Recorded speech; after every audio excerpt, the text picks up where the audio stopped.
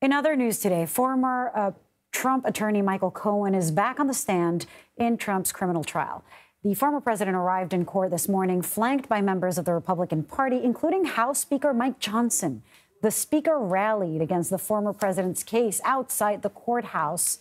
Let's listen. This is the fifth week that President Trump has been in court for this sham of a trial. They are doing this intentionally to keep him here and keep him off of the campaign trail. And I think everybody in the country can see that.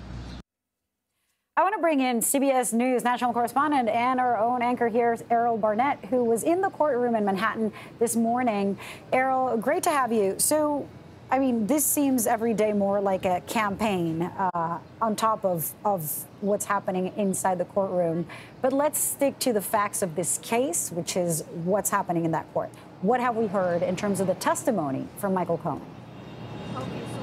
Well, Lilia, this morning, the 12-person jury finally got to the bedrock evidence central to this case. Remember, we're speaking about what the prosecution says are 34 felony counts of falsified business records to cover up an alleged sexual encounter ahead of the 2016 election. Michael Cohen continued his testimony this morning as prosecutors methodically brought out each of those 34 charges, or at least 11 checks and their 11 corresponding invoices that Cohen testified were his reimbursement payments for services rendered. But each and every time the prosecutor asked about an individual check, we saw a sequence of questions. The prosecutor would ask, what are we looking at here? And Cohen says it's the invoice. When the prosecution asks, it says for services rendered, Cohen confirmed, but it was not for services rendered. These were repayments made to me. Did you receive this check in relation to the false invoice? The prosecution asked Cohen, and he said yes. The prosecution then asked, can you see the signature on this check?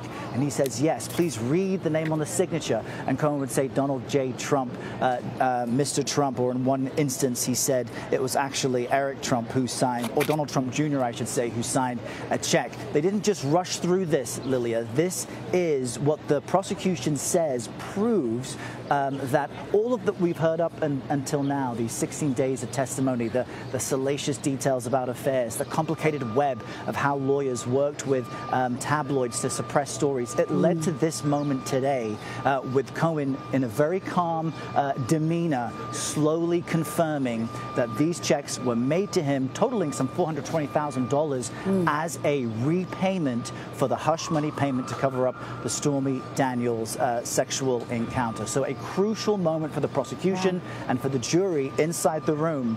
This is what has been laid out in front of them as we speak. And Errol, if you don't mind, take us inside that courtroom. I mean, I'm curious how the jury was reacting.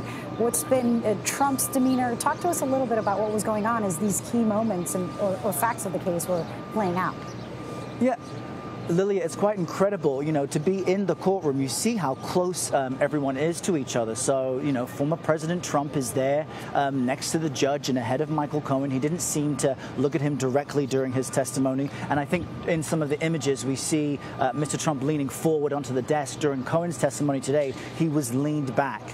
The jury, which is interesting, I saw some of them not just scribbling down notes in their lap as Cohen spoke, but some of them, in fact, had turned in their seats to face him directly, just evidence that they are fully engaged in everything he's saying, especially because these exhibits in his testimony, crafting the narrative around it, are crucial to weaving together the final fabric of what is the prosecution's case. During the break, we did see Donald Trump exit the courtroom with his legal team, looking quite demure, not looking as if he enjoyed what he was witnessing and is forced to sit through. And some of his Republican supporters and colleagues from Capitol Hill and elsewhere are here as well, kind of doing what they can outside the courtroom to spread his message, because of course we know that Mr. Trump has been punished for speaking out against witnesses and in fact the jury. So it remains fascinating to watch, to see a former president forced to sit in a courtroom as a criminal defendant as the prosecution lays out what they say are the key aspects of this election interference case. Errol, it's interesting because under the gag order and given the limited time that he has to campaign, Some would argue that the less Trump speaks, the better it serves him campaign-wise. And now we have the speaker there in attendance. Talk to us about how this is all playing out for Trump politically and for Johnson, whose own position was in jeopardy.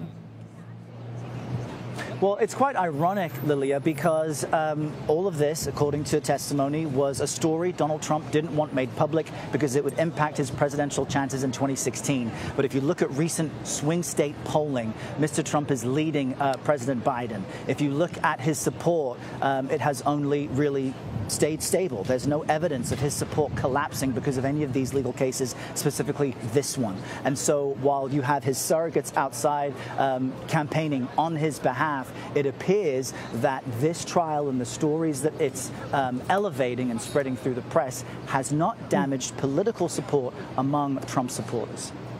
It's all fascinating, Errol, and you're bringing it all in real time. Much appreciated. Yeah, you got it.